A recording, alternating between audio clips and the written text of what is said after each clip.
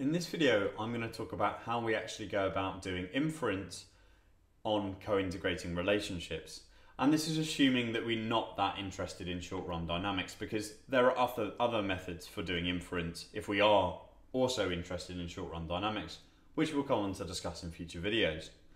So the idea here is that we suppose that there is some long-run co-integrating relationship between y and x, which looks something like this. And we already spoke about the fact that even though yt and xt may themselves be I1, the least squares estimator for beta is actually consistent, in that as the sample size tends to infinity, the bias tends to 0. So supposing that there is some sort of long-run relationship between y and x, the least squares estimator turns out to be consistent. So that's a good thing. So you might think that we can just do inference on using the normal t-statistic for the estimated value of beta. Well, it turns out we can't, because of the fact that xt is I1 and yt itself is I1. So normal asymptotic theory doesn't necessarily apply. So immediately it's not clear how we can actually go about doing any inference. Even though we can estimate the parameter beta, we can't necessarily say with any degree of confidence what its value lies between, or we can't construct any sort of error about our estimates. But all is not lost. Because remember that if it is the case that we have the strict exogeneity assumption upheld, so that means that the expectation of ET given XS equals 0, if we assume that, if we also assume that we have homoscedastic errors, so that means that the variance of ET is equal to a constant. If we assume that, as well as having no serial correlation, and if we have normal errors, then we don't actually need to appeal to asymptotic theory.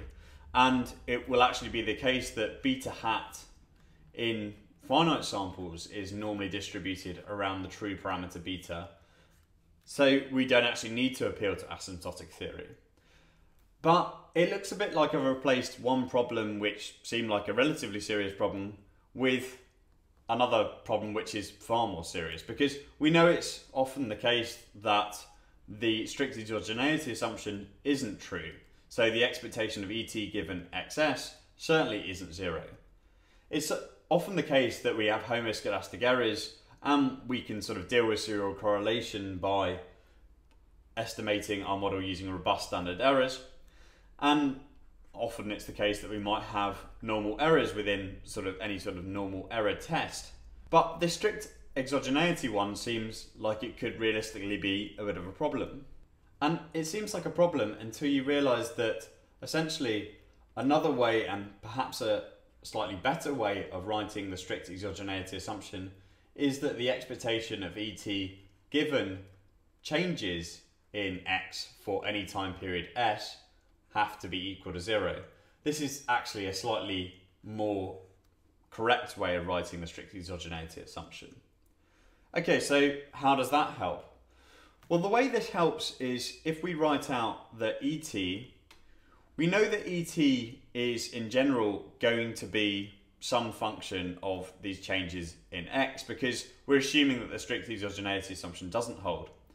So we assume that ET is equal to, let's say, delta K times, or actually let's not use delta, let's use gamma K times delta XT plus K, plus, let's say, gamma K minus 1 times delta XT plus K minus 1. And in principle, we continue all the way until we get to the fact that we actually have delta 0 times delta, or gamma 0 times delta XT. And in principle, even though we've included a lead, we also need to include potential lagged values of these delta terms. So we could sort of continue all the way up to, I'm going to call this one gamma minus K times delta xt minus k. And once we have essentially taken into account all of this variation in ET, which is due to these other values of x, or these other values of the change in x, we're left with a sort of error term Vt, which by construction, by mere fact that I've said that ET depends on all these other factors, by mere construction, the expectation of Vt given any change in x is equal to 0. In other words, Vt does actually satisfy the strict exogeneity assumption. So if there was a way that we could get this Vt into this above regression in place of Et, then we would have actually solved our problem. And this all comes together in the leads and lags estimator.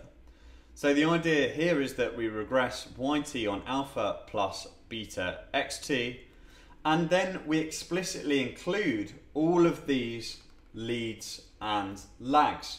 And you say, well, how many leads and lags do I need to include? Well, it kind of depends on a number of things. It depends on whether you think it's likely that the error term is going to be correlated with some change in xt a long, long way in the future. Perhaps if you're dealing with monthly series, you might want to include these leads and lags up to sort of the 12th lag in the future, lead in the future, and the 12th lag behind. But in principle, you might not have enough data to do that. So it kind of depends on your data as to how many leads and lags you need to include.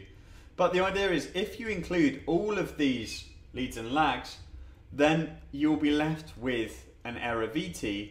And the idea with this Vt is it will be by construction strictly exogenous. So we actually will have this first assumption being upheld. And if we have that first assumption being upheld, and assuming we don't have serial correlation or heteroscedasticity, and assuming we have normal errors, then we can actually go ahead and do inference on our model. There are other ways of doing inference on long-run relationships, and they have essentially to do with taking the short-run dynamics into account in a slightly, perhaps neater way than the leads and lags estimator does. We're going to come on to discuss those in the future, but the leads and lags estimator is a way of doing inference on long-run parameters, even if we don't really explicitly take into account the short-run dynamics.